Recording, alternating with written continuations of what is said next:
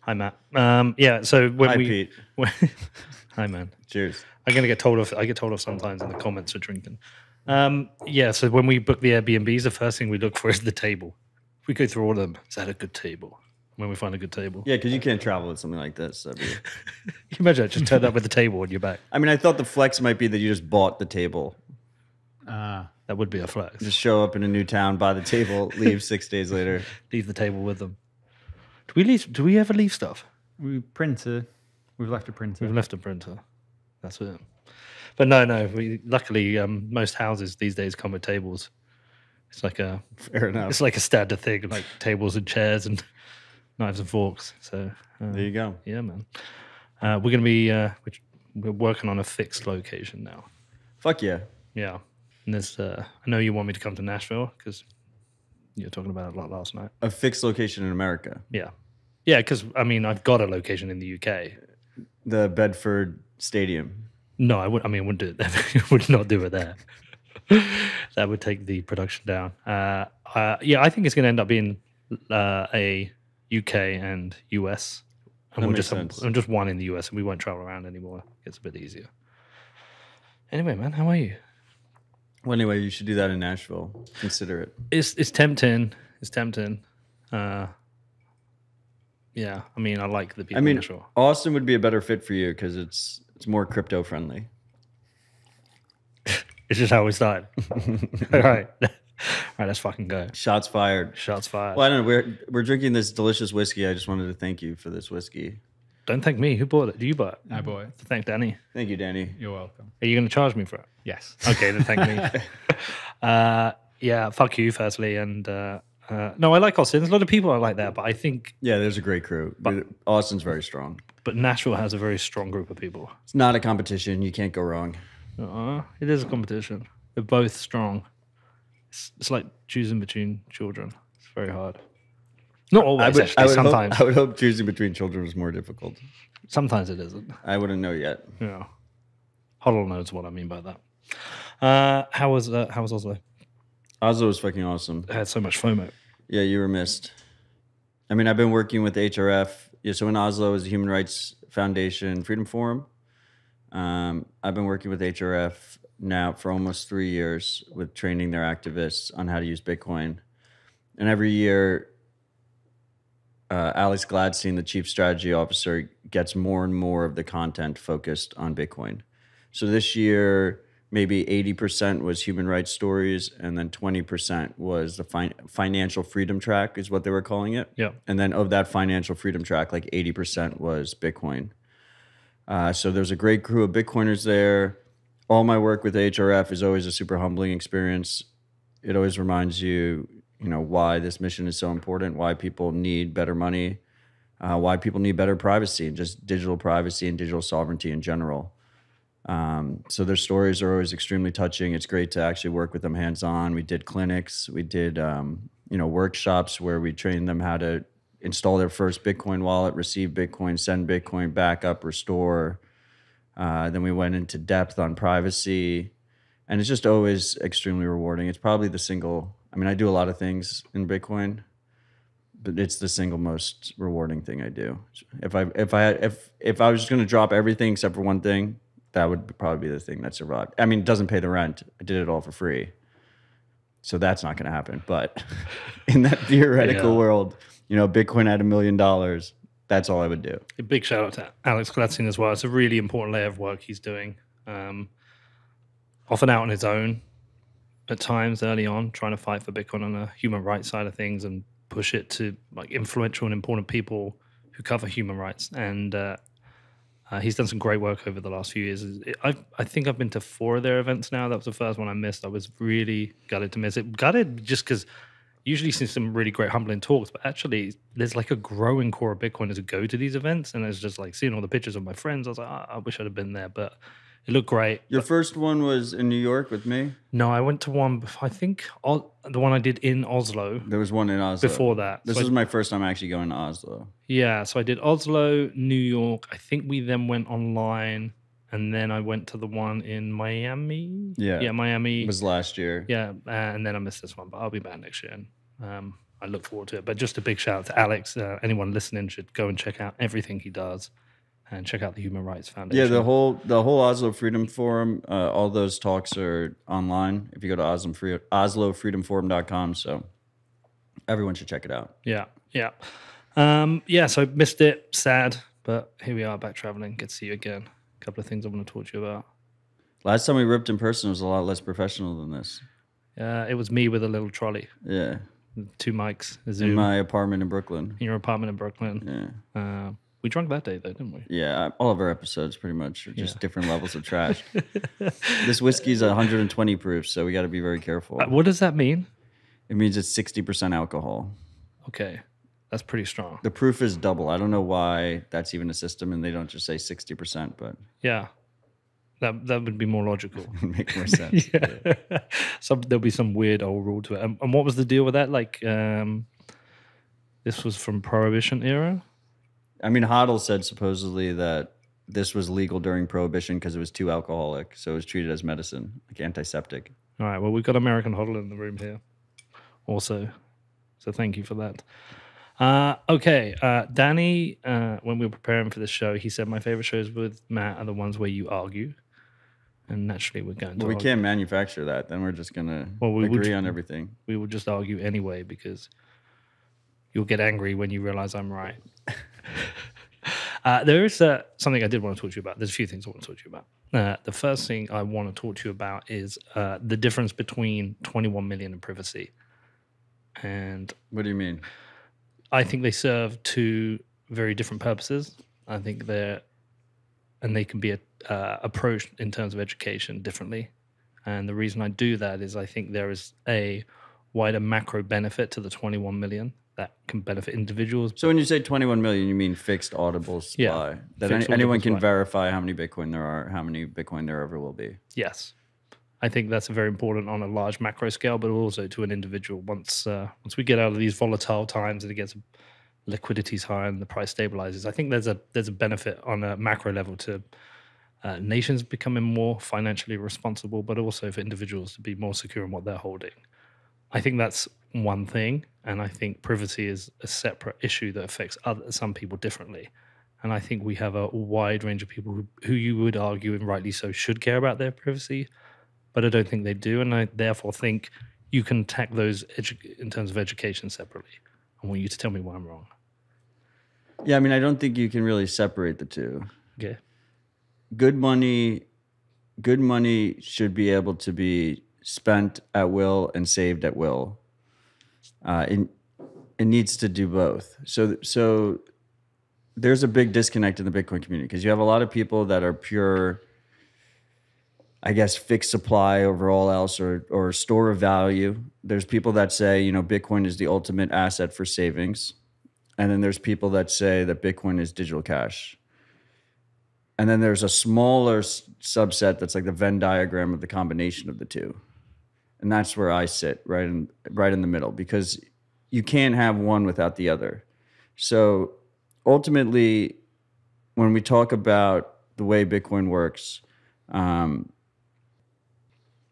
people don't understand why that token exists. Why does the token Bitcoin exist? And the token Bitcoin exists is because the whole point of Bitcoin is to have money that is separate of trusted third parties. And if you have money that's separate from trusted third parties, you need a native bearer token.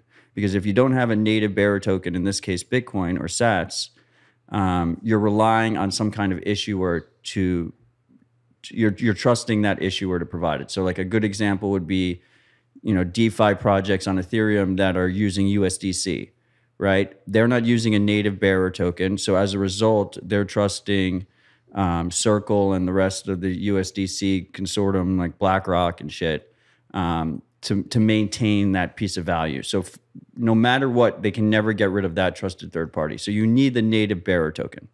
That token needs to have, and that token is used to pay miners who are securing the network, right? Without a trusted third party. So miners can just join the network, permissionless, and receive tokens for the work they provide.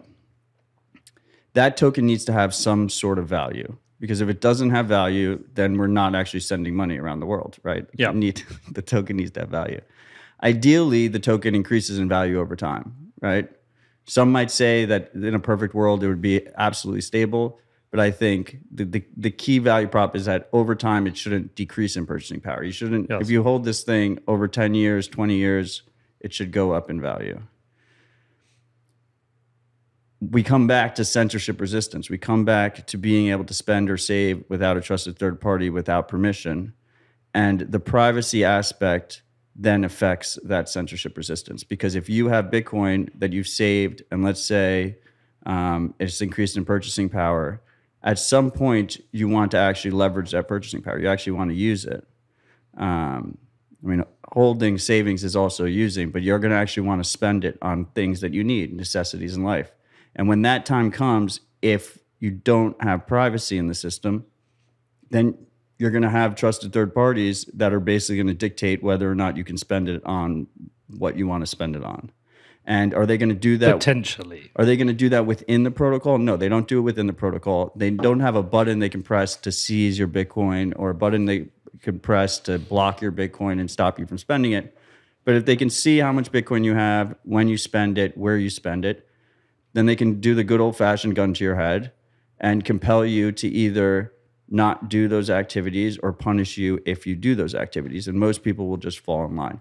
In that situation, all of a sudden, the value prop of holding Bitcoin gets hurt, in my opinion. And then all of a sudden, that store of value property starts to fall apart, because if investors or holders or whatever you want to call them, people that are saving money in Bitcoin, think they might not be able to spend it in 10 years or 20 years or whenever they need to spend it, then why are they holding it in the first place? Why does it actually have any value? So to me, the whole thing is interconnected. And the beauty of Bitcoin is everything has trade-offs, but the trade-off balances try and get you as close to the best of both worlds as possible. So I agree with you for an ideal best form of money. What I was really coming up with this is that the scenario you're talking about it's kind of a worst case scenario. It's kind of already happening.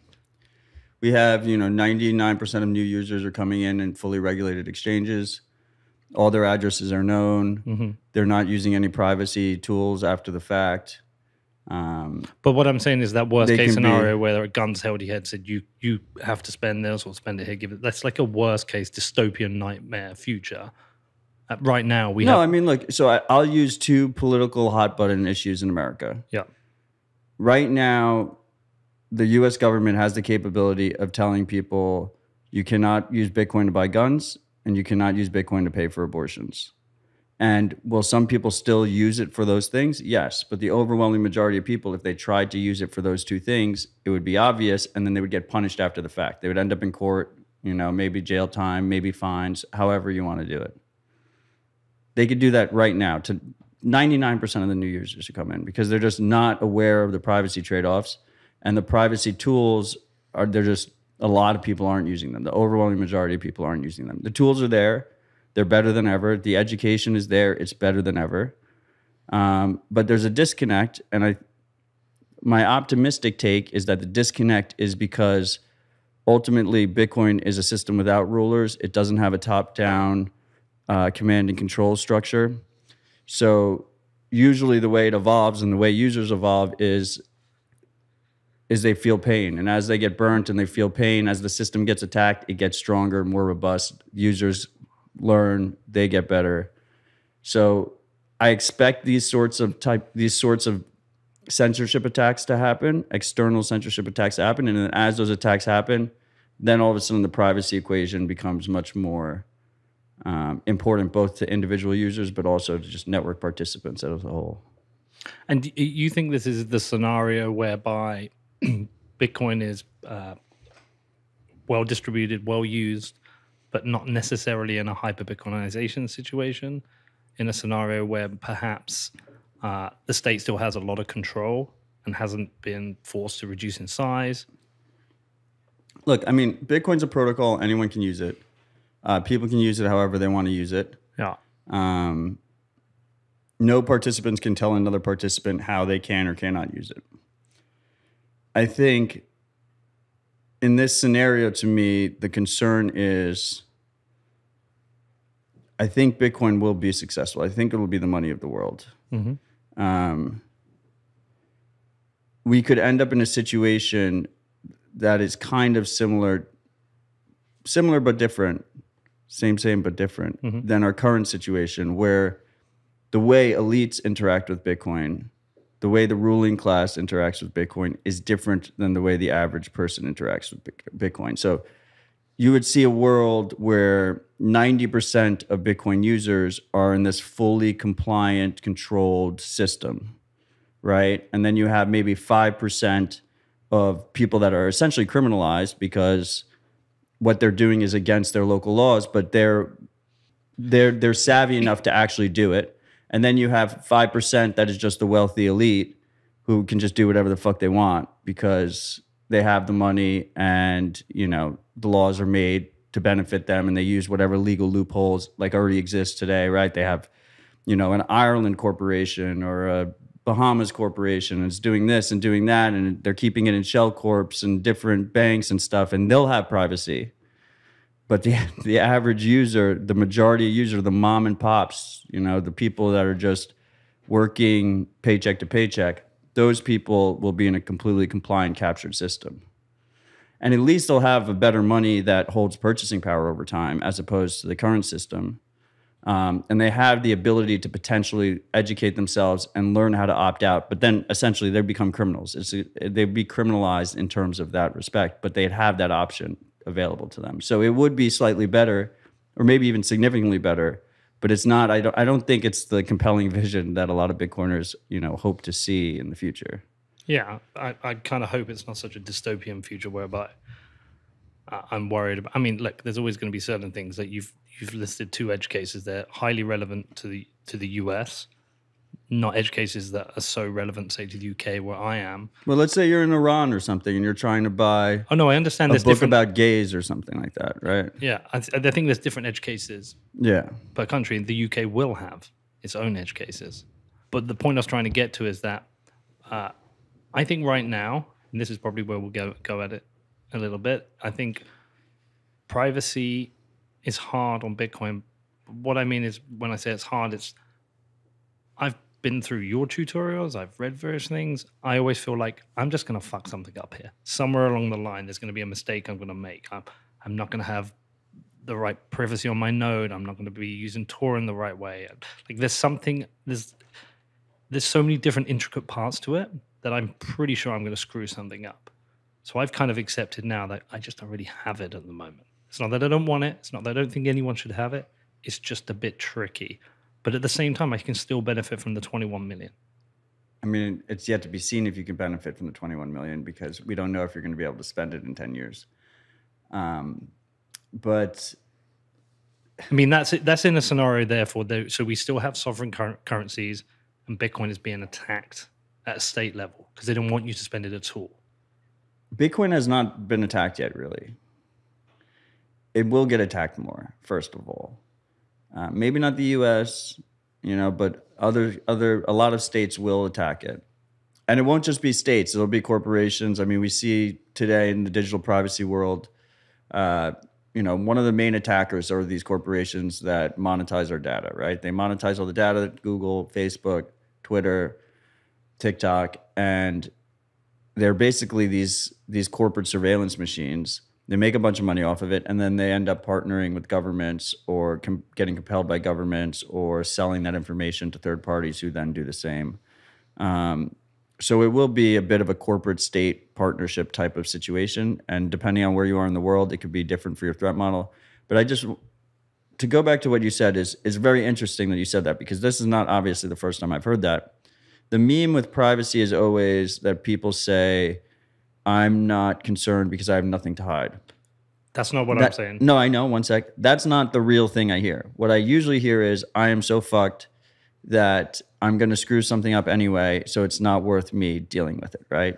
And what I would say to that is ultimately, this is not just a Bitcoin conversation. This is a digital privacy conversation. Mm-hmm. And it's easy to feel overwhelmed in the current state that we're in terms of our digital tools. You know, everything around us is a panopticon. Everything's spying on us. It's all connected. You make mistakes, they last forever. The Streisand effect. You put something on the internet, you're probably not going to be able to get it off. It's even worse with Bitcoin because you have this ledger, the Bitcoin blockchain, that should outlive all of us, this immutable ledger that can't be changed. So you hear this a lot, and it's completely reasonable to be overwhelmed. But what I would say is little improvements do help.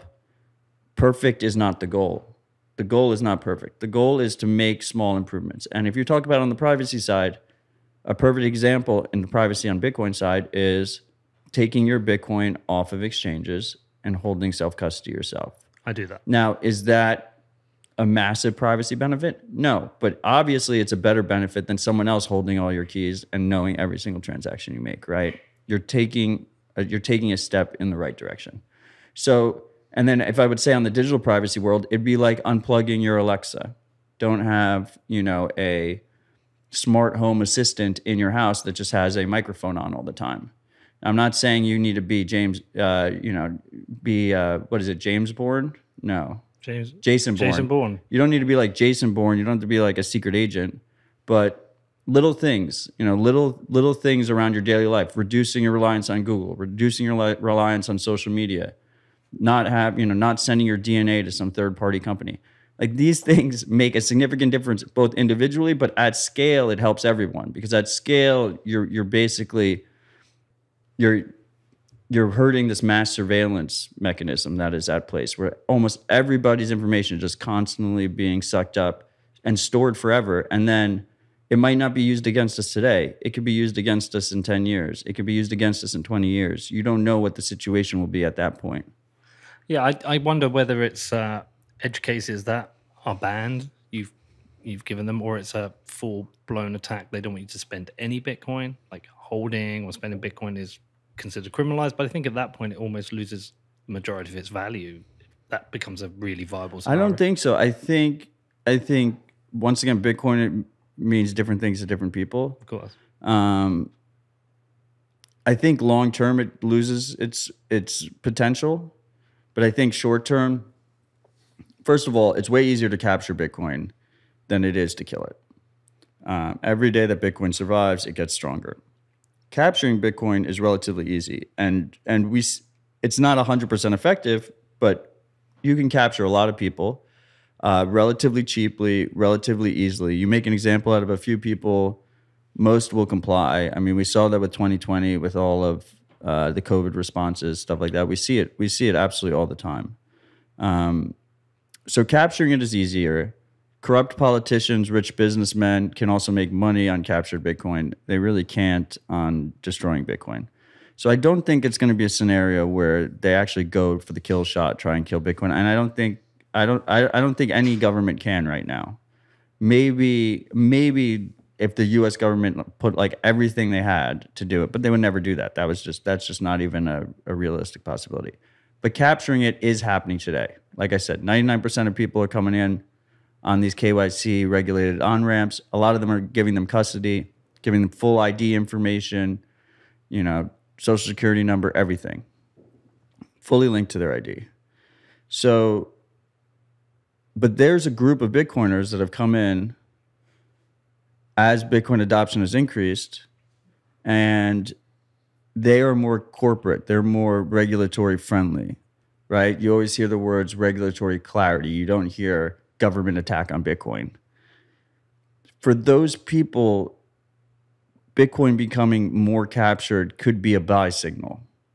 So as it happens in the short to medium term, Bitcoin can pump on that news. Like there's a bunch of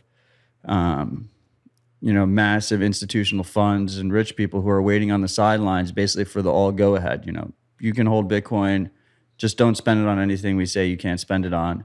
And they're already living their lives not spending their things on things they're not allowed to spend it on. So they're cool with that. Price pumps. Bitcoin looks like it's doing really well. But as that's happening, the majority of people are getting captured. Now, in that scenario, when I work it out through my head, I still think Bitcoin becomes the reserve money of the world. I just think it's a more dystopian scenario. And that's why when people say, Matt, like if you care about Bitcoin, if you care about digital privacy, like why is your focus on Bitcoin where it seems like privacy is maybe a secondary priority or a third priority? And the reason is because ultimately it's not up to me whether or not Bitcoin is the successful money of the world. I've come to the conclusion that I think that's going to be the case. So what is the most productive place to focus my time, both for myself and for the movement? Because I'm thinking about myself, but I'm also thinking about my grandkids, right? And I want my grandkids, I don't want them to have cuck money. I don't want them to have fully regulated surveillance money. I want them to have freedom money. I want them to have money that they can control. So where is the most productive places that I could put my time? And that's on ensuring that Bitcoin users are more aware of the trade-offs, that tools that are helping Bitcoin users maintain financial privacy are getting supported, that those developers are getting feedback, that they're getting funding, that users are getting education. That's why the focus is there, is because I've already come to the conclusion that with or without me, with or without you, with or without anyone in this room, Bitcoin will be the money of the world. So it's up to us to make sure that it's actually freedom money and not cuck money. And privacy isn't just important to avoid state capture around rules that we can't use it for. It's just a fundamental right. Right, but like, and even if you just do in general practice, I mean, we talked about HRF earlier.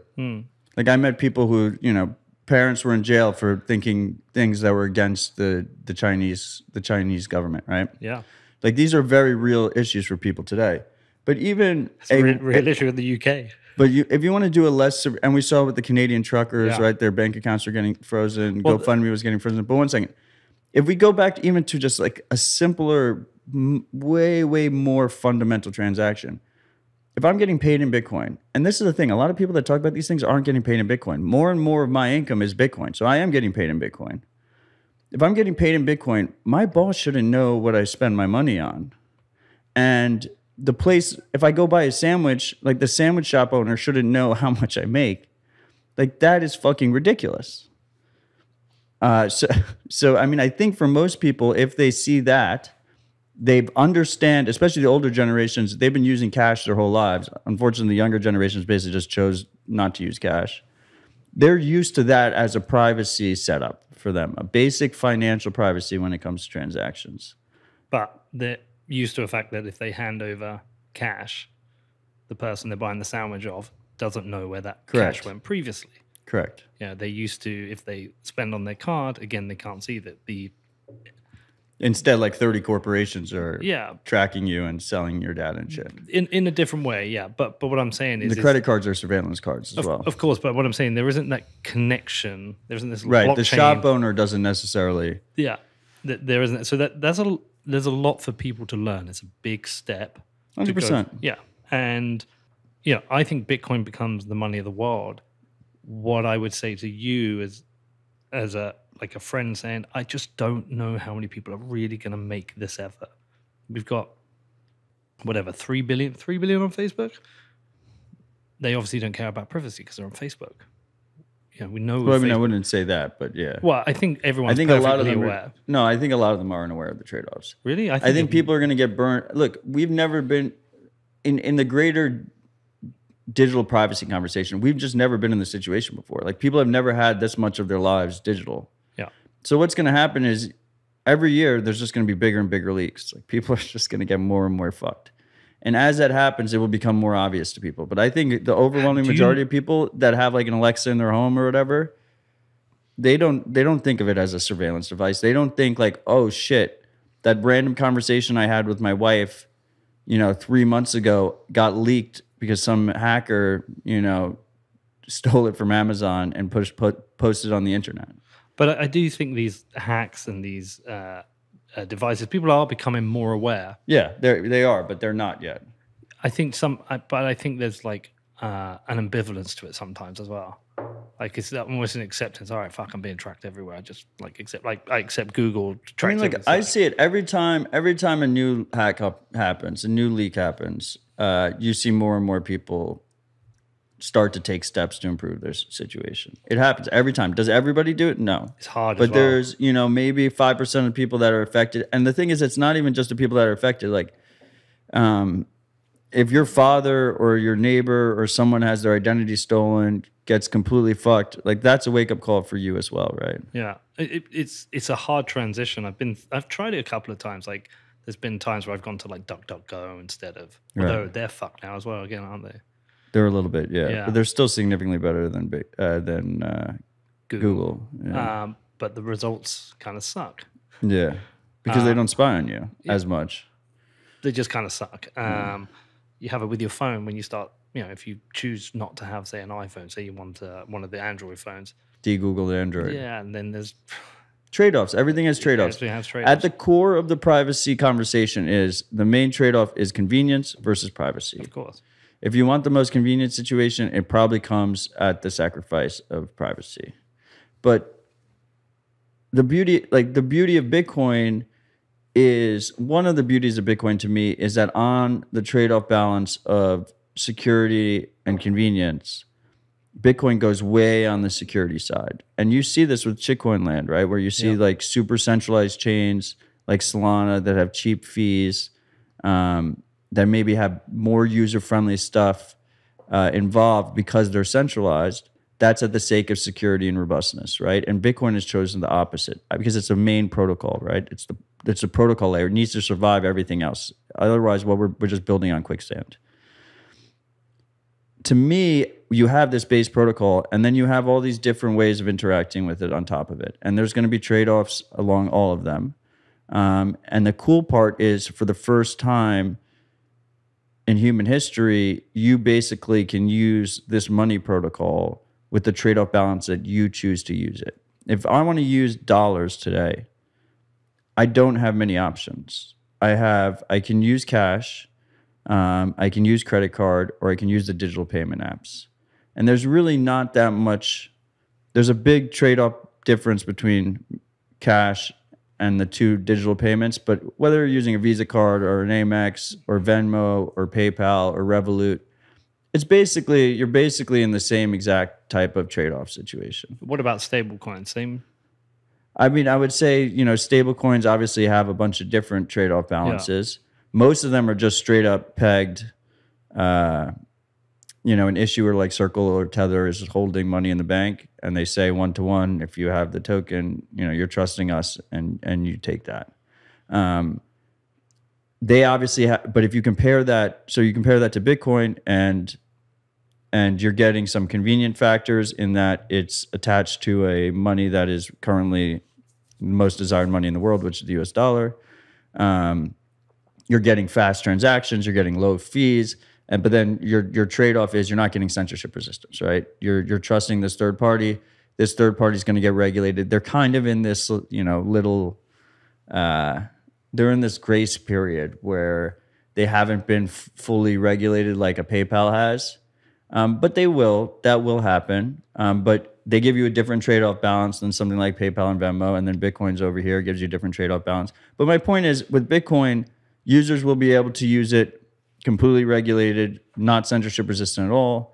They'll be able to use it on the full other extreme, where they'll be able to use it privately, sovereignly. No one can tell them how to use their money, how to hold their money. And then there's going to be a bunch of different variations in the middle that you're going to be able to choose from. Rather than have, a couple large payment corporations that are all basically following the same rules that are set from above. And in the world, if you want to talk about fairness, I mean, obviously I'm American, so I've been talking about U.S. regulators, but, U.S. regulators basically dictate how everyone else in the world gets to use their money, right? Like when we talk about KYC rules, there's KYC rules for exchanges. The reason BitMEX went down, even though they were based in the Seychelles, is because it wasn't enough for BitMEX to say, Americans, you're not allowed to use it.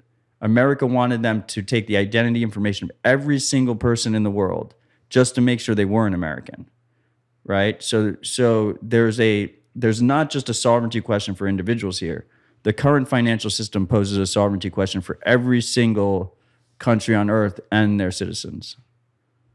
So you're just the rulers of all of us, motherfuckers. Exactly. So someone like myself who, is a little bit ambivalent to things like this, maybe I've had this like negative attitude where I've been previously, I know I'm going to fuck something up. I'm going to get something wrong. What's your starting point? You said, all right, get the stuff at exchanges. Self-custody. I'm doing that, right? Yeah. I'm set up, deep cold storage, multi-sig. Cool. I'm completely protected there. Right. But what next? Well, I would say you skipped a step with multi-sig. Okay. So, I mean, I actually did What's the step I've skipped? single sig. Oh, yeah, Like, but I went on that multi-sig- journey though, didn't I? But I think that multi-sig for most people might be overkill. Okay, but If you're a public figure, it makes sense to have multi-sig because you don't want a single point of failure.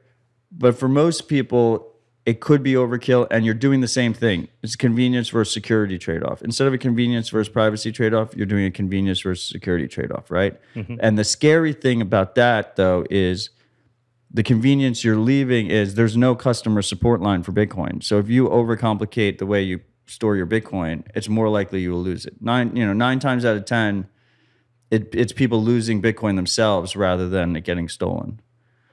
So people should be careful about that trade-off balance, at least in terms of multi-sig. actually, that's why I prefer multi-sig though. I'm less likely to fuck up than a single sig. It could be. I mean, I assume you're using a hosted multi-sig, right?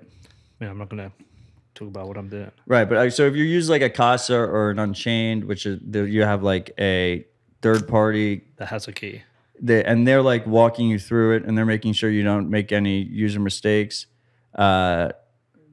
Obviously, you're giving up privacy for that peace of mind. If you're doing it yourself, there are little things that you may fuck up in terms of actually, like right now, if you do a multi-sig setup, it's not just the seeds, those secret words that people use to back up their Bitcoin. You also need to have the information for all of your keys, so you're able to bring it back together. I'm not going to say the word. You need the XPubs of each key. The what? You need the XPubs of each key in order to bring it back together. So you have more information that you need to store properly. What's the next one? People can go back to our last episode if they want to learn what an XPub is, or they can listen to my show, Citadel Dispatch, in their favorite podcast app. But you need more information to do the multi-sig.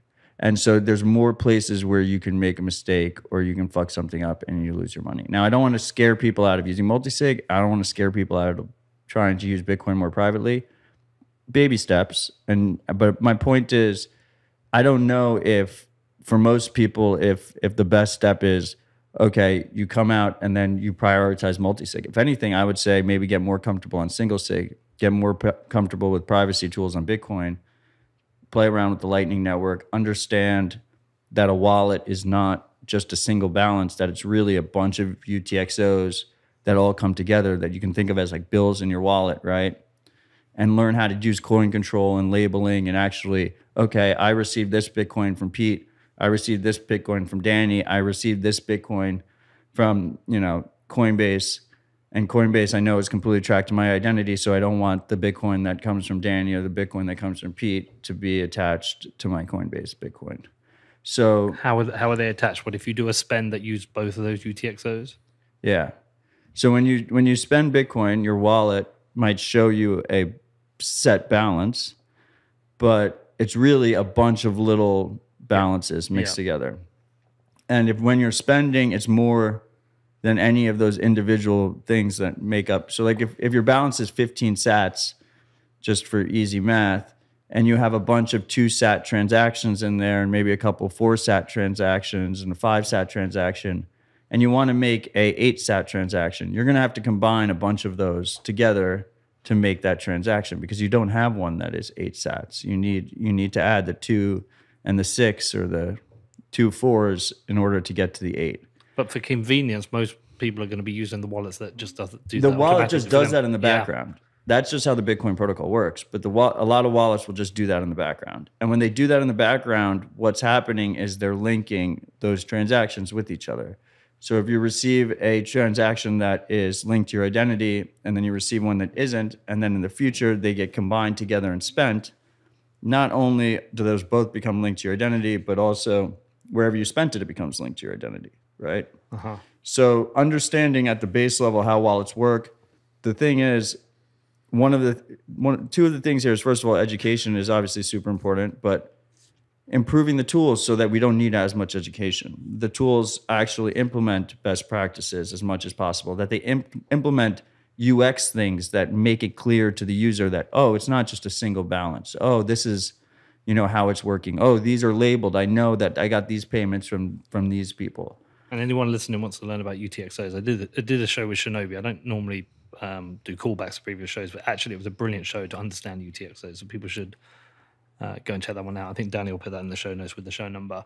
But this comes back to that point of convenience. Convenience versus privacy. Privacy and kind of security as well, in that it's a lot easier just to grab a hardware wallet that does it all for you. And you've got to send something to an address and you send it and it picks it out for you. Thinking through every single UTXO that comes in and labeling it, and then when you wanting to spend, you're using Coinjoins. Again, it's just a lot of work. And I would say is, first of all, you don't have to be perfect. Yeah. Try and improve your situation. I mean, for a lot of people, just holding their own Bitcoin keys in the beginning seemed insurmountable. Now they're very comfortable with it. Mm-hmm.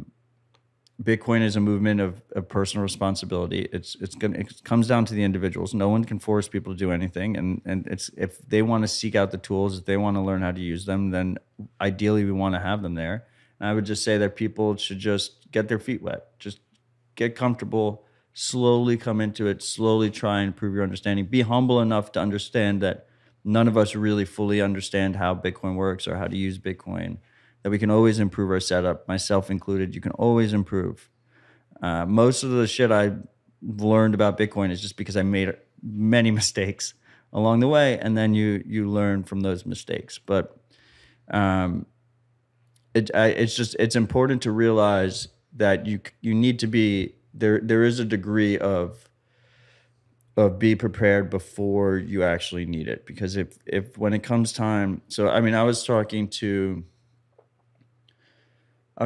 Roya, who's been operating a Bitcoin company in Afghanistan since 2010. She pays all her employees in Bitcoin, and they're all women. They're all, pushed out of the traditional banking system. They're not able to access. They're not able to access their own bank accounts. They need a family member or a man to open a bank account for them. And since 2010. She's been, I think her company started in 2010, and in 2013, they started using Bitcoin, and she started paying them in Bitcoin. Taliban come in, they take over. They take their full financial system, everything that had been built up over the years was completely decimated, basically overnight, cut out from the rest of the world. Those women were prepared for that situation. They were ready for that situation. She had a friend who was a well-connected politician in the post-Taliban, pre-Taliban era, and he never understood Bitcoin. He was like, it doesn't make any sense. I have this full financial system at my fingertips. I can pay anyone anywhere. The UX is great. It's super convenient for me. Taliban take over, he loses everything, all of his assets. He has to flee his home with just a backpack. And after that, he realized the importance of Bitcoin. But he wasn't, he lost everything. So people will realize the need for this stuff eventually. The question is, how many people are actually going to be prepared before they need it and don't get absolutely wrecked? And how many people are going to be the opposite, and they're just going to have to lose everything before they realize the need for it. So back to my last point, though, whether it's single sig or multi-sig, that's one of the first recommendations. Let's just keep a single sig for ease of use or ease of explanation. Someone's bought their hardware wallet. They've moved their Bitcoin from the exchange. Where do you take people next? What are the next, one thing I've never done, you're probably going to look at me and say, what? I've never done a Coinjoin. Right. Everyone's aware of that. Yeah. I've still never done one. Is that something that I should I be moving it to one wallet and then doing a Coinjoin, and from the Coinjoin to a new wallet? I think you got to play with the tools. You got to use the tools and play with the tools and get comfortable with it. Like, no one knows how to do these. So when you're talking about tracking Bitcoin, the whole thing is a probability game. So everything every transaction that you make in Bitcoin is on this ledger. We call it the blockchain. That ledger isn't saying, Matt sent Pete money. It says this address these addresses came in on the input side. Sometimes they'll just be one address, but like we said earlier, sometimes if you need to combine them, your wallet will put multiple addresses there. And then on the outside, there's usually it either goes to one address or it goes to two. And when it goes to two, it's usually one is the payment and one is the change coming back to your wallet. Now, there are these surveillance companies, these mercenary surveillance companies. They call themselves chain analysis companies. They are surveilling all Bitcoin users. They're using the KYC information, all this identification information you provide when you use a service to basically connect these addresses to real life individual names. They'll use other external surveillance like IP addresses and stuff. If you go to websites, this is why the whole digital privacy conversation kind of comes into it. To link all those addresses to names. Once they do that, the thing is with Bitcoin, unlike something like PayPal or Venmo or Cash App, you can actually send yourself Bitcoin. So like I could just keep sending myself Bitcoin, right? The protocol allows me to do that. So their job basically is they have all these people that they already know which addresses are theirs and how much Bitcoin they own. Their job is every time a transaction is made to have a probability of did that actually switch hands? The first step is, did that actually go to someone else? And the second step is, okay, if it went to someone else, who did it go to? So when you're talking about Bitcoin privacy, the whole play of a successful Bitcoin privacy is that probability gets shattered, that they just are not able to have high probability estimations or guesses on when Bitcoin changed hands and who it changed hands to. So the core of every Bitcoin privacy conversation is that. And that's why one main thing that people talk about is, okay, avoid KYC services. If you avoid a service that you hand your full ID over to, if you just are earning Bitcoin and people are paying you Bitcoin rather than using a regulated service, and if you're just spending Bitcoin instead of selling Bitcoin at a regulated service, you remove that whole ID information from the beginning part. Okay. You just all of a sudden, your job is a lot easier as someone trying to use Bitcoin privately, and their job is much more difficult. Then it comes down to, okay, let's say you fucked that up already and you bought whatever Bitcoin we're talking about, you bought it from a regulated service and you gave them full ID information. Then the question is, okay, how do I break this probability? They'll always know, those surveillance companies, all their partners, governments they work with, authoritarians they work with, other corporations, anyone that information leaks to, will always know you had this much Bitcoin at this time. But if you break those probabilities going forward, they don't know necessarily what you spent it on, and they don't know how much Bitcoin you have in the future, right? If 5 years go by and you've made 2,000 transactions, and the probability of you handing it over to someone else is just that whole probability graph is broken, you're in a way better situation, right? So when we talk about Coinjoin, at its core, Coinjoin is a collaborative transaction. So instead of just your inputs being on the input side, instead of your two inputs coming in to pay those 8 sats, you really have 5 people come in with you at the same time, and on the outside, 5 people go out at the same time. And all of a sudden, and those can be any numbers. I'm just using 5 as an example because that's what Whirlpool uses, which is one of the popular Coinjoin wallets. But you do that, and all of a sudden, you're breaking that probability analysis, right? There's other ways to break probability analysis. There's something called PayJoin, which is another collaborative transaction where the sender and the receiver both provide an input, and then on the outside, they each get an output. And those look like a normal transaction, while a Coinjoin, because it has many participants, is pretty obvious on chain. So these things together, all of a sudden, you start breaking this probability graph. So I would say the first step is basically getting comfortable with this as a concept, getting comfortable with this. Why is a Coinjoin obvious? Because if I just send you a naive Bitcoin transaction, it's a couple inputs on this side and then there's 2 on the outside. I'm paying you and I'm taking my change. Everything they use is heuristics. If I do a Coinjoin, the most common type of Coinjoin right now is, if there's like 5 of us here and we're all doing a Coinjoin, let's just say there's 2. you can do a coin join with 2 people. Me and you both put in equal amounts. So on the input side, it'll be equal amounts. And on the output side, it'll be equal amounts. And you see that, you can guess it's a coin join. Now, it could be someone coin joining with themselves. I could just put all my own inputs in. But the point is a coin join type transaction happened there. And if you use other chain data, depending on how the person did it, you might be able to tell that they used their own funds rather than had different sources of funds. Danny, is it Whirlpool that you used? No, Wasabi. Wasabi.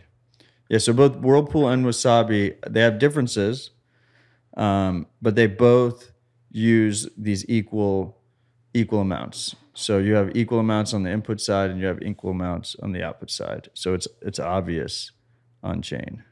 See, I think what will end up is a world of 2 Bitcoiners types generally. I'm going to be quite generic here. And you're going to encourage me to jump from one to the other. But there will be the person who acquires their Bitcoin on a KYC exchange. They use whether it's a Ledger, a Trezor, or a cold card to store that Bitcoin. And when they spend it, they will just spend. And they just probably won't do much of this. And then there's going to be the people who go down the kind of privacy rabbit hole and they start looking at all these different things and start improving things and maybe coin joining and et cetera, et cetera. But I do think there's a world where there's just a lot of people who will do things that probably you don't like keep on exchange, use custody services. They want to of course. But it's.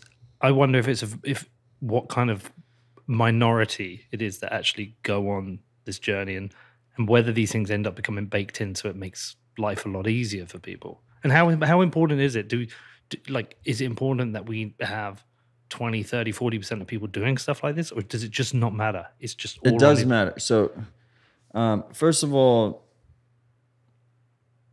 it's a little bit too technical for this conversation, but try me. With Wasabi, there's a bunch of differences between Wasabi and Whirlpool, but with Wasabi, not all the input side are the same amounts, but on the output side, everything is the same amounts. So that's the key. The key is like on the output side, and Wasabi specifically is like a 99-person transaction. So there's 80 outputs that are all the same amount, right? Very, very obvious on chain. Anyway, the way I look at it is most people, they're going to, as Bitcoin becomes more of a standard, people are going to realize the privacy thing is important. They're going to realize, I don't want to pay someone and have them know exactly how much money I'm holding, of course, how much I make.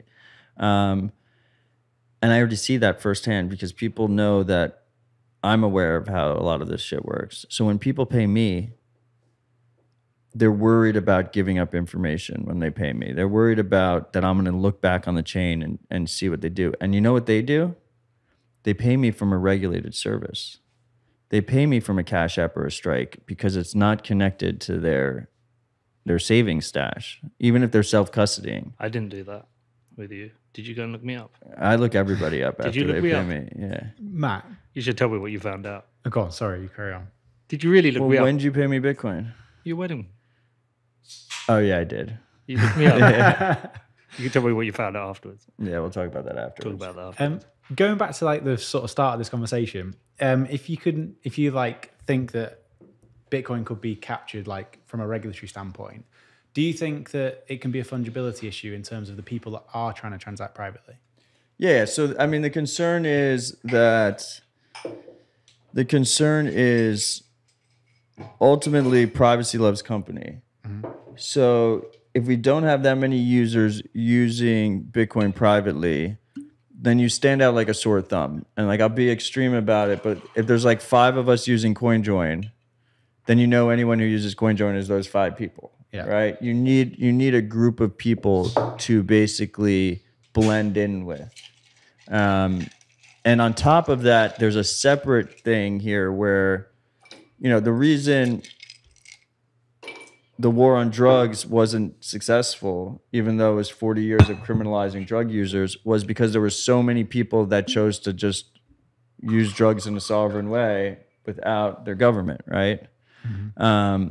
If most people had just rolled over and, 98% of people were like, well, it's a crime. I'm not going to do it. it's too difficult for me. I can't go down to the street corner and buy some weed with cash. Weed would still be illegal in America, right? It never would have become legalized. And the key was that there was a normalization of acquiring weed privately. There was a normalization of going back against these draconian laws. In Bitcoin right now, it's the opposite. In the Bitcoin right now, the overwhelming majority of people are just like, it is what it is, just rolling over, just handing full privacy out the door to these exchanges, to these governments that are forcing the exchanges to do these things. Regulatory clarity, we need to do that. Now, I don't think that's a doom sentence. I think what happens is the pendulum will shift, everyone will get burned, and people will start to learn, right? And people will come back. But anyway, the point I was trying to make earlier is that the thing I expect, and the thing that is probably the most dangerous, is that people will realize they need privacy, but they're used to their credit cards, they're used to PayPal, they're used to Revolut, they're used to Cash App. And as a result, I call this custodial privacy. They give the privacy over to the regulated entity. So, okay, Strike knows my information. Strike knows my transactions and my balances. Potentially, Strike has to provide this information to whatever my government is if they ask for it. But I trust Strike, and as a result, I use them, and anyone I pay or anyone who pays me isn't able to see into my financial history. And that is how the majority of people will use it. Then you're introducing a centralized third party into the whole equation for the sake of privacy, and then all of a sudden you don't have that censorship resistance element to Bitcoin. And with regards to Wasabi and Whirlpool, how do I know to trust them? Because I know there's, like, for example, I've seen arguments online with regards to, say, Samurai. Is it that you give them your XPub? Well, so you do know what an XPub is. I had that one just to impress you. But you do. But they take your XPub, right? So no, you don't want for some users they do. Yeah. So, but why do they do that, by the way? Okay, so first of all, Coinjoin is not a custodial relationship. Coinjoin is a native Bitcoin send transaction on the network that is a collaborative transaction. So you're doing it with multiple people. Coinjoin, you're never trusting someone with your keys. They can never take your Bitcoin and spend your Bitcoin. Yeah. Okay, you're just basically doing this group transaction with a bunch of people, but you always are keeping custody. Where do you do it? Like, is there a tool you do it with? Your wallet is doing it, right? But what I'm saying is, where do you, like, if you want to go and do a Coinjoin? Yeah, you press. Okay, so you open. So I'm wearing my Sparrow hat. Sparrow's on computer. They use Samurai's Whirlpool protocol, right? So you open Sparrow. You basically choose which UTXOs, you choose which Bitcoin you want to go through Coinjoin. You press go into Coinjoin, and then it's hitting the internet, right? And it's waiting to see if there's other people that are also ready and waiting, and a transaction's constructed, and the wallets are going back and forth with each other and signing the transaction, and then all at once, this single transaction goes out. That is not, no one's actually taking custody. So you're signing a transaction that's, okay, I'm putting in one input, he's putting in one input, 5 people are each putting in one input, and then you're signing the destination addresses, and you control one of the destination addresses, but no one else knows which one you control and which one someone else controls, and you're signing it all at the same time. So it's not a custodial relationship. What you are trusting with Samurai and Wasabi is there's this aspect, and this is a very deep hole that we're going into right now, but there's this thing called Sybil attacks, which is the main thing, the main type of attack scenario that you could see in these types of collaborative transactions. Is that where someone like Chainalysis comes in and they try and become part of it? You think you're doing a collaborative transaction with 4 other people, but really those 4 other people are chain surveillance companies. Yeah. That's the most extreme, right? Yeah. Now, the way Samurai and Wasabi get around that threat is that for an attacker to do that, they're going to spend a lot of Bitcoin. Yeah. Because they have to spend this Coinjoin fee, and as they spend the Coinjoin fee, they're going to run out of money. It's going to cost them a shit ton of money. And if you're an honest user, you just keep going into Coinjoin rounds, it won't cost you nearly as much. Specifically with Samurai, the way Samurai has it set up, if you're trying to flood rounds, it's going to cost you significantly more money than if you don't flood rounds. if you're just using it like an honest user would use it. The thing is, because they're the ones taking the fee that stops the Sybil, that stops the flooding, it doesn't protect against them doing the flooding. So Samurai or Wasabi could be flooding the rounds. Okay. Because they're paying themselves, so it doesn't really cost them any money. So if they're captured and we don't know, then they're paying themselves, and then they can de-anonymize the rounds. Okay. Right? Now, there's another tool called Join Market that doesn't have that centralized party. It's just two people But Join Market interacting with each other. It's Join Market, isn't it? It's like it's a new. No, it's older. Is Join it Market's older? from like 2014. Okay. Or maybe 2015 now. But yeah, Join Market sacrifices convenience for more robustness, right? So it's the same trade-off model. But anyway, I'm getting sidetracked here. So neither Whirlpool or Wasabi's implementation protects against the people running the coordinator software that is connecting the people, because they're the ones taking the fees. They're the ones protecting against Sybil attacks, and they can't protect against Sybil attacks themselves unless there's high Bitcoin mining fees. But we just haven't seen high Bitcoin mining fees, because every transaction you still have to pay mining fees. But in a low fee environment, there's very little Sybil resistance from the actual parties. Now,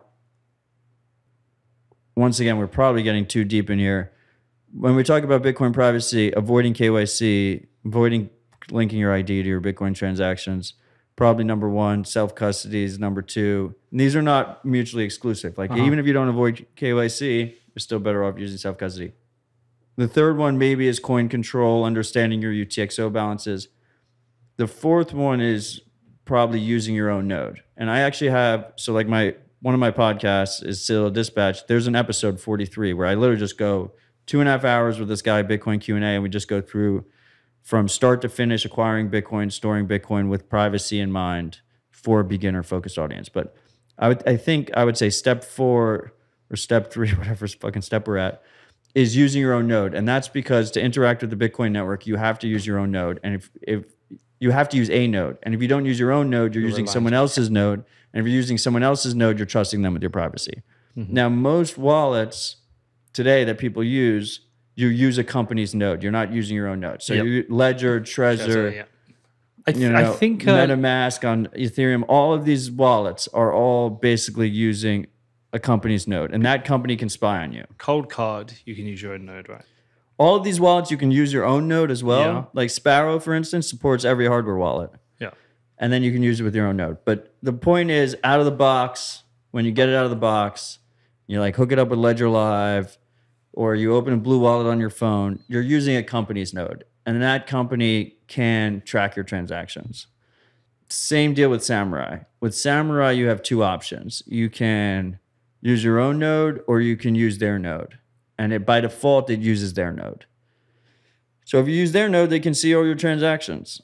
And if the majority of people that are doing the collaborative transaction are using their node, then even if you're using your own node, presumably there could be a process of elimination to figure out which transaction is yours, because the majority are using their node. And is that where all the arguments regarding Samurai? Is this Pretty what much, it's been yeah. about? Yeah. It comes down to that. And my belief is that the way Samurai Whirlpool is set up is it's set up so if you have it running 24/7, you're getting all these free Coinjoins that happen.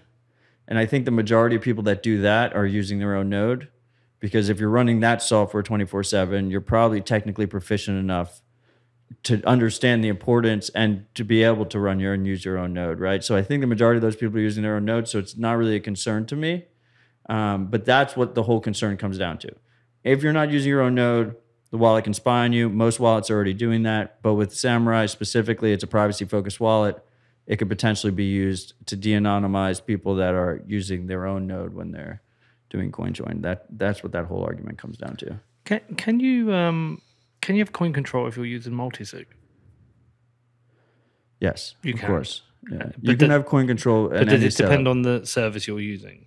Like if you're using Unchained, so like Unchained or doesn't have coin control. I believe Casa does. Last time I used it, they didn't have labels. The labels are important. Yeah. Because it's one thing to know, okay, I have UTXOs that are like 2, 4, 8 sats, 10 sats. But if you don't know which one is which, it's completely it's pretty much useless information for you. So when you receive a transaction, you want to be able to label it. So yeah, it depends on the software. Once again, Sparrow has that. And I would also say that Samurai Conversation has changed a little bit since Sparrow has added Whirlpool. As more wallets, Whirlpool's designed so wallets can implement, other wallets can implement it. And for instance, on Sparrow, he doesn't run a node for the users. So if you load up Sparrow and you don't want to use your own node, you're using a random Electrum node. Okay. That he has like a list of a bunch of Electrum nodes, and you're using that node. So it further splits up the nodes that are seeing into these Coinjoin transactions that are happening, and that's basically what you want. You want to see as much diversity in the collaborative transactions so that one party can't necessarily unwind them, right? And if you want to acquire Bitcoin, but your advice is to avoid KYC exchanges, which a lot of people won't. And if you can't earn it, how can you acquire KYC? Well, I say earning it is probably going to be the way most people. But right now, like if you were I want to buy a bunch, but I'm trying to avoid a KYC exchange for whatever reason, are there ways to acquire Bitcoin relatively easily now, KYC free? Look, I think everything has trade-offs, and the goal shouldn't be perfection once again. Because if the goal is perfection, you're just going to overwhelm yourself and say, oh, I'm already fucked. So for some people, what that might look like is, okay, I'm a high net worth individual. I have $1 million I want to deploy into Bitcoin or something. I can't do that, in a private fashion. So I'm just going to go to Fidelity or Coinbase or Gemini or whatever and do a bank transfer. Okay, that might make sense, but you should still consider maybe having a smaller position that is a private position, right? Like maybe you have some that is your 401k that's like fully shown to whatever government you're under, a bunch of corporations, all these different things. But then you also have, like your fuck around stash or your freedom stash, right? The proverbial, duffel bags of cash in the walls of Tony Soprano's house, right? Now, if it's smaller amounts though, so that's like if it's a very big high net worth person, someone trying to, they use the words deploy and capital and shit when they're buying Bitcoin. For the average person, what we see, so we see this in America, and it's true in other places in the world as well, is we see a lot of these lower income working class people that are they're more or less cut out of our traditional financial system. They have a lot of trouble using the payment apps. Like Cash App specifically has done really well in terms of lower income communities that get cut out of banks. But people don't realize, like even in America, a lot of people get cut out of the traditional system. I think Roya said something.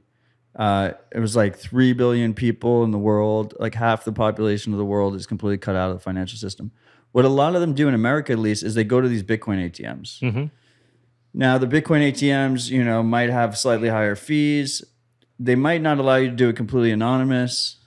Maybe they ask for a phone number or something. But it's significantly better than giving, the blood of your firstborn child, your photo, your full address, like all these other things, than even doing an ATM in a naive way without a burner phone, right? And just going to the ATM, putting cash in. You don't have a bank that knows about it, right? You're reducing those. Reducing those data points, right? You're reducing that exposure. So a lot of people coming in through ATMs. A lot of those ATMs you can use with burner phones if you want to. But once again, like I said, even if you use your own phone number, is it ideal? Can they connect that phone number to a bunch of personal information? Yeah, phone numbers suck. Phone numbers are a fucking problem. It's definitely KYC, but it's better than the established quo of using these regulated exchanges. Then you also have these P2P exchanges. You have stuff like BISC, which is a network that you can use to trade Bitcoin with other people. Then there's HODL HODL, which is a company that does this. There's a couple more coming out. There's one called RoboSats that works pretty well. That's completely in your browser. But these are all going to be for smaller amounts. They're not going to be for way larger amounts. Then you also have mining. Mining right now, you can buy. So that's what the next point I was going to ask. With my mining, my S19s, I send that to a new address. Exactly. But it's a new address within a wallet that has other addresses in it. Well, that's where the coin control comes in. But is there any way? So there's obviously I have my XPub and I have my sub addresses from it. See? He pretends he doesn't know what an XPub is, but he knows. Go on. With told your sub addresses, continue. I told you dinner. I know what it is. I just never think about it. Okay, continue. Is there a way of linking those sub addresses back to the X? Like, can they be linked? Like, if I have like 5 wallets. Yeah. So I mean, if you're not using your own, everything has trade-offs. If you're not using your own node, right? Whoever node you're using knows they're linked. Okay. Because they've got But access maybe to you my trust XPub. them, and maybe they won't share it out to the rest of the world, right? Because they have access to my XPub. Right. Then if you make a but the rest of the world might not know if they keep that information to themselves. Yeah. Right. So that's more risk analysis. But then if you make a transaction, obviously that combines those transactions. If it combines a KYC transaction with your mining transaction, then obviously those are linked together, right? You combine a transaction that's linked to your ID with a transaction that's not linked to your ID, then obviously those are going to be combined and linked together on chain, and they'll know they're owned by the same person. So mining, depending on where you live in the world and what your electricity rate is, in America specifically, electricity is way cheaper than the rest of the world, pretty much all else equal. Mining can be a very good way of getting more private Bitcoin, because when you buy these miners, for whatever reason, you don't need to provide identification information right now. But say I bought my miners via Compass, so I have that additional layer there. Yeah, but there's different. This is why the Bitcoin. So when we were talking about it earlier, we were talking about that the cool part about Bitcoin to me is that people have a lot of different options with different trade-off balances, right? Yeah. The negative of that is there's no one-size-fits-all or easy way to explain the different pros and cons of all the different tools you can use. Well, it's overwhelming, Matt. That's one of the things. Because there's so many different scenarios, and each of those scenarios have different trade-off balances. So with something like a hosted mining option where you're buying miners, they're setting you up in a server farm somewhere that you don't have control over, obviously that is not as private or sovereign as you having miners in your own home, in your possession, especially from a not your keys, not your coins type of situation.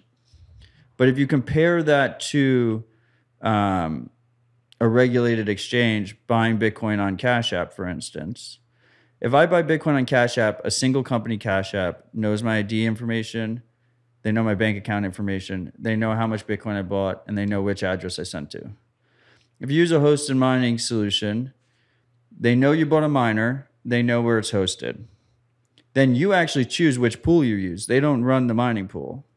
Then the mining pool... I run the mining pool. Right. Wait, no. Someone else is running a mining pool. I choose the mining. Yeah. Okay, so you choose your mining pool. That mining pool then knows your payout addresses. So those two companies basically need to collude to have the same amount of information that a Cash App has, right?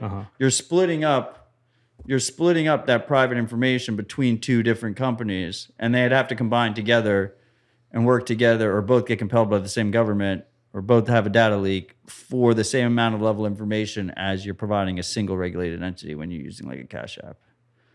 Now, there are some mining pools, this is nuance, some mining pools that are doing KYC. The largest mining pool in the world right now, Foundry, based in America, fully KYCs all of their users. So if you use Foundry, then you get absolutely no privacy benefit. It's the same exact thing. But mining will always be an option for people to accumulate private sats, private Bitcoin. And like I said, I think ultimately a lot of this is a pain point of how early we are in the adoption cycle. Most people are going to be earning Bitcoin. They're not going to be getting it from regulated exchanges. And most people will be spending Bitcoin. They won't be selling it on regulated exchanges. They'll be going to the corner store and they'll just be spending Bitcoin. So all of a sudden you take out a major pain point from the whole system. But the question is, how long does that take? Yeah, fair question. And with the Lightning Network, if I'm spending Bitcoin, how much privacy do I have there? I mean, so I did like a 3-hour Citadel Dispatch episode on that. You did? Well, what episode? We can go and listen. I think it's 21. Hell yeah. So you're typing Citadel Dispatch on your podcast app. It's episode 21.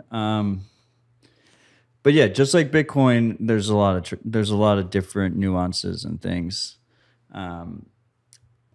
In general, senders on Lightning have better privacy than receivers. So if you're a merchant or something, particularly, I mean, we were talking about HRF. If you're a human rights activist and you're trying to raise funds in an authoritarian environment, under an authoritarian regime, we saw this in Canada. If you're trying to raise funds and that government's coming after you, you need to take care of privacy, because if you don't take care of privacy, you're putting your donors at risk, but you're also putting yourself at risk. In Canada, they went after the people who were organizing the Bitcoin fundraiser. They couldn't take the Bitcoin. They did take the Bitcoin, though. After they went to the guy's house and was like, put a gun to his head and said, give us the fucking Bitcoin or you're going to jail. I think, to me, Matt, but they knew to pressure the person, and they knew how much Bitcoin there was, right? Yeah. They didn't know where to find the Bitcoin, and they didn't have a button they could press to take the Bitcoin. But they went through the privacy attack vector. We saw the opposite happen. In Russia. I guess it's not even the opposite. Where Navalny, the main opposition to Putin, has been raising Bitcoin donations for a long time. He reuses addresses. He doesn't even use Lightning. He doesn't even create new addresses. He reuses the same address over and over again. Putin pressured Binance and was like, let us know which users have donated to this address. And they just gave full KYC information. Really? They gave a list of everyone who donates to Navalny. Fucking hell. And some of them have family in Russia. Some of them, and all these people were probably saying to themselves, like, oh, what do I need to know about privacy? Like, oh, privacy is too difficult. Like, why should I fucking deal with it? Now they know. But now it's too late, right? They already got fucked. Like, you want to avoid that situation, but they'll never make that same mistake again. Their friends and family will never make that same mistake again. So I guess the point I was trying to make there is there's an obligation if you're receiving Bitcoin and you want privacy, like you're going to have to go a little bit more effort, especially on the Lightning Network. It's just not really set up well for receiver privacy. But on the sender side, so we'll go back to the Canadian. Example. If you look at the blockchain data on when the Canadians were raising Bitcoin donations, you can tell everyone who donated on chain very easily. Yeah. The people that donated through Lightning, no. Okay. Right. So when you send, in general, the expectation is if you send Bitcoin via Lightning, the receiver doesn't know which UTXOs were used to make that payment. So you're breaking that chain of information, as opposed to if you send on chain, there's a direct history of the chain data of all your transactions before it. I think the Canadian situation was probably the biggest example we've had so far of a massive overreach from a developed liberal Western democracy to interfere in what should be considered the free right to protest. And that was one of the ones that really stood out to me as, okay, now I see it. Yeah. I mean, I thought there was a moment there where I thought that was our terrorist moment. I thought they were going to make us all terrorists. No. They were just going to call us all terrorists. If you want to use Bitcoin privately, you're a terrorist. And when I say that, I don't mean me. I mean you too. Like, if you want to hold self-custody Bitcoin, then you're a terrorist. Well, you have to like send a form in and say, I own all this Bitcoin. This is where I own it. These are the transactions I made. Please, daddy. Let me be okay. And if you don't do that, you're a criminal. And I thought that was going to be our moment. They pulled back off the ledge at like the last second. I was hoping it was going to be a bigger wake up call for people. People forget so quickly. Well, again, so that's the point. Like, this is overwhelming, Matt. Yeah, and I'm aware it's overwhelming. I Yeah. don't pretend it's not overwhelming. Yeah, it's overwhelming. There's a lot to think about, and I've always tried to represent what I think a lot of people think rather than what people want me to think, right? Right. That's what I was chatting to P about last night. And it's overwhelming. There's a lot to think about. And my hope is in the future, a lot of this is abstracted away for people. Yeah, likewise. Yeah. It's already more abstracted than it was before. Well, of course. I mean, look, we were talking about it earlier, but when people were first using Bitcoin, they used the command line interface, and then we had wallets. Okay, and now we have wallets with additional tools, and now you can connect. And like, there is this constant advancement. What things are coming on the privacy side that excite you in a way that abstracts us away from people? Like, for example, I would love a wallet when an incoming UTXO comes in, it immediately goes to a whirlpool. Yeah, so it's just done. So first of all, you're wearing this beautiful hat on your head. Yeah, it's my birthday. 1031 is my venture fund, largest Bitcoin only venture fund in the space.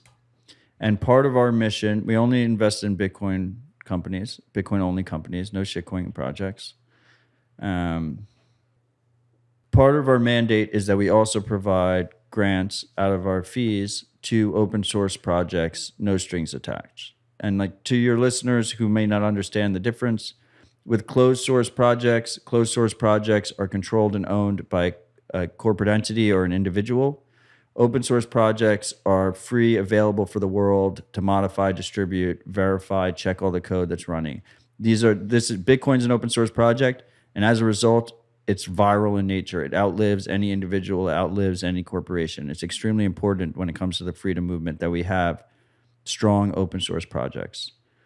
So with all that said, at 1031, we fund no strings attached open source developers that are working on interesting things. And one such project that we just gave a Bitcoin to is called Fediment. And Fediment is this idea of a privacy preserving wallet that you can install on a mobile phone that is easier to use than any Lightning wallet that currently exists. It has basically, you have like a multi-sig of custodians. So you'll have like a group of custodians that are holding all the funds, but they can't take your money unless the majority of them decide to take your money. So you're hoping that they won't all come together to steal all your money.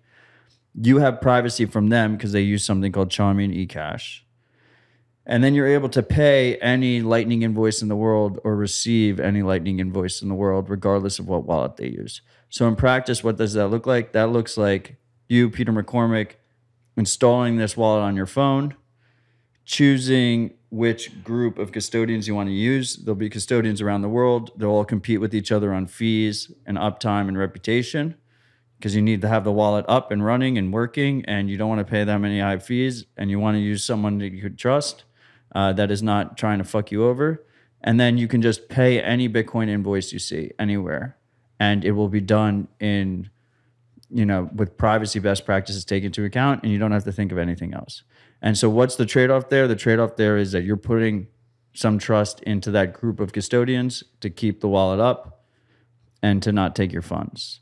But as a result, you're getting a very convenient wallet experience that gives you very strong privacy guarantees, that's cheaper and faster than a regular Bitcoin transaction.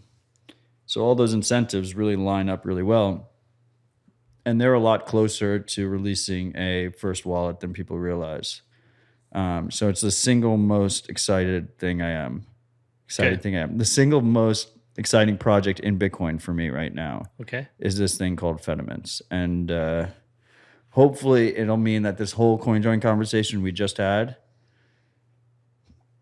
is just, ages horribly in a year and just not even needed. It'll still be used by power users, larger amounts, all this other stuff. But if you're just like the average person and you want to be able to just spend your Bitcoin privately, you just load this mobile wallet, load it up with some Bitcoin, pay at will. You have your separate savings wallet. Boom, done.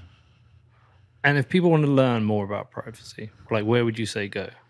Apart from Citadel Dispatch, which you've promoted at least 42 times in this show, which I advise people to go and check. No, I'm only kidding. But like, where are good places to go and learn? Citadel, what is that? Citadel Dispatch. I mean, so when are you having Seth on?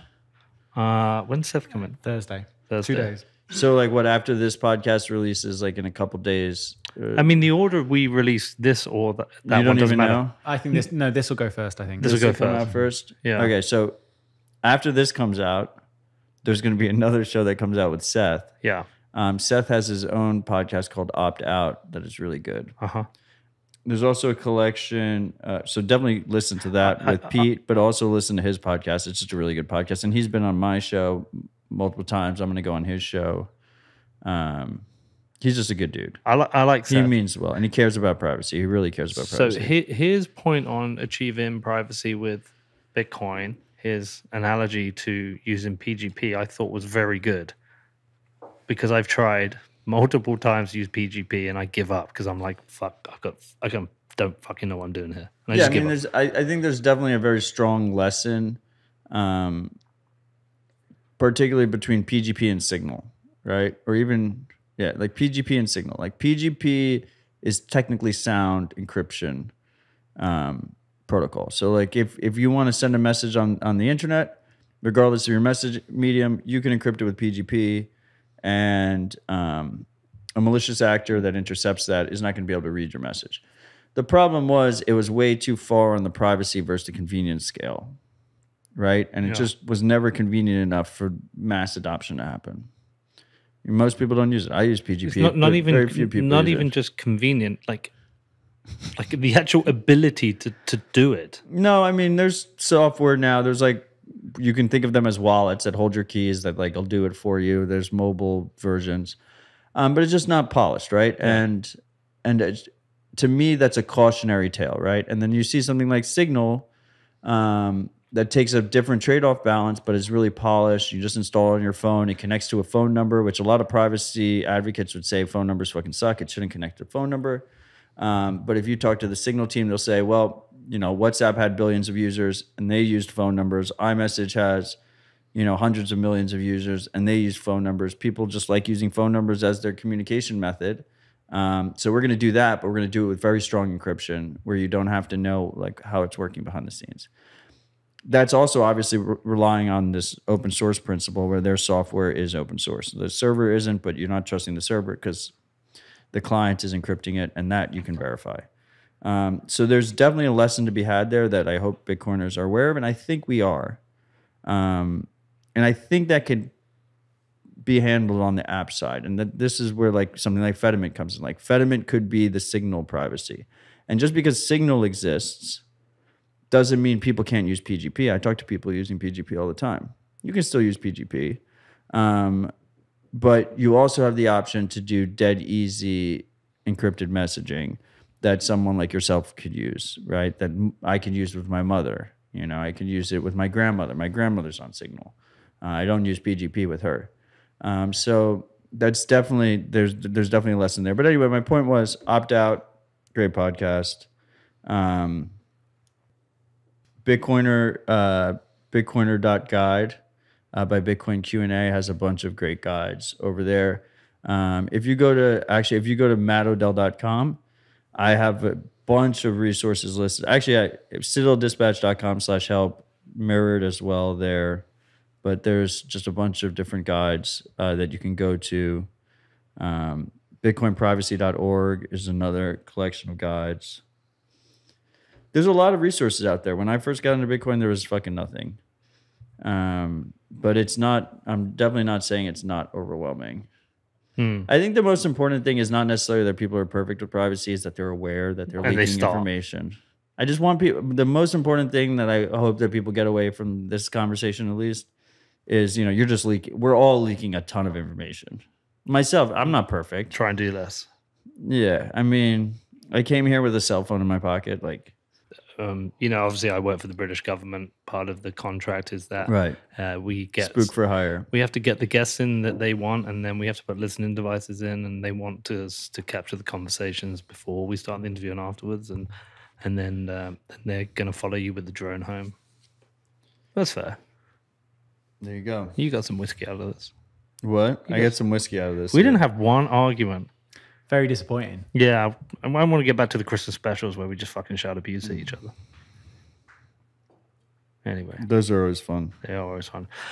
Matt Odell, thank you very much for coming on What Bitcoin Did. Appreciate you, man. Love you, man. It's been a pleasure. It's always a pleasure. Always, man. Peace out, bro. Cheers.